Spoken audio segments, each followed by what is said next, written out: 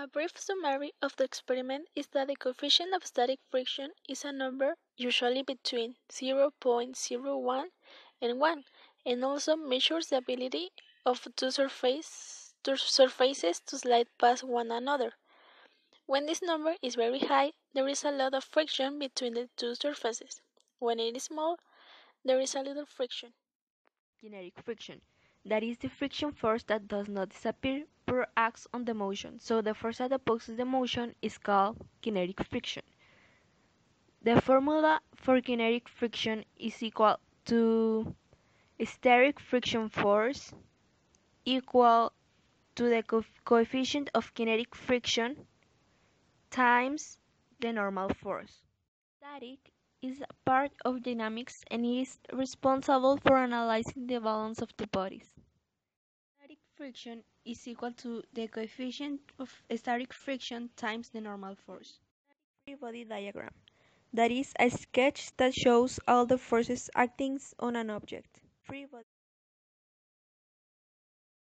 Now, for the independent variable, it is the material that each team chooses to do their experiment, and theoretically, the coefficient of friction.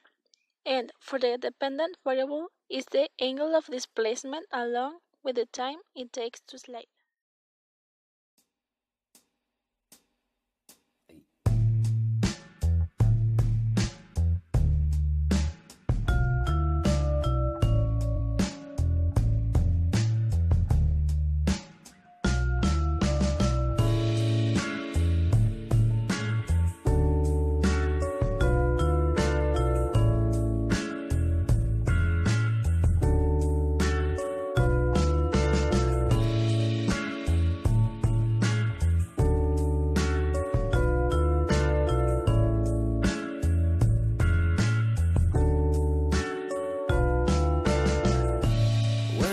Spent the night, nothing else would ever feel that way.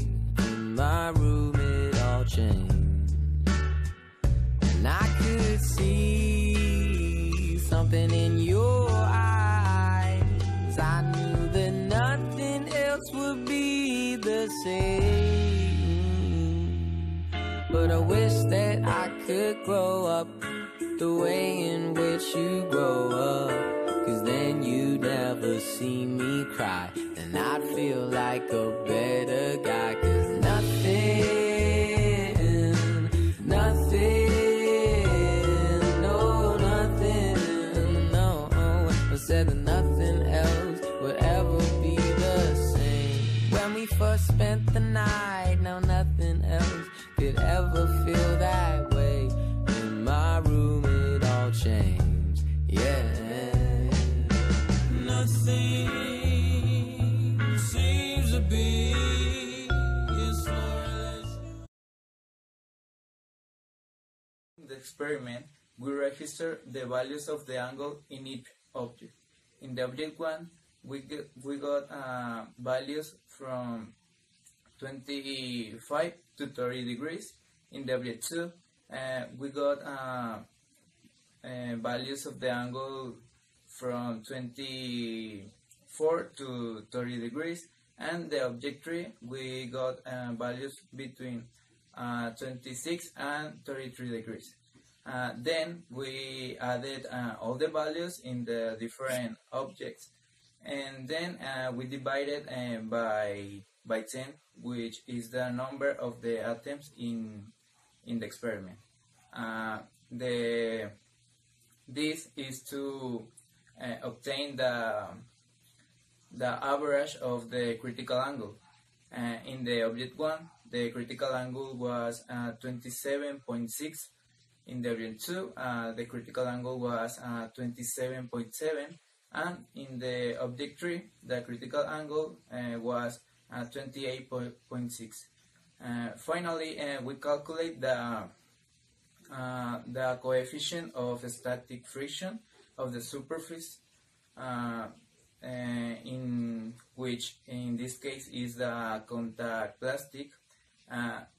To calculate this, we just calculate the tangent of the critical angle.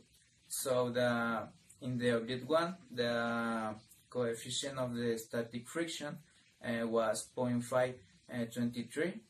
In the object 2 was 0.525, and in the object 3 was 0.545. These are interesting values because all of them are so similar. We can conclude that there are forces on the x-axis and on the y.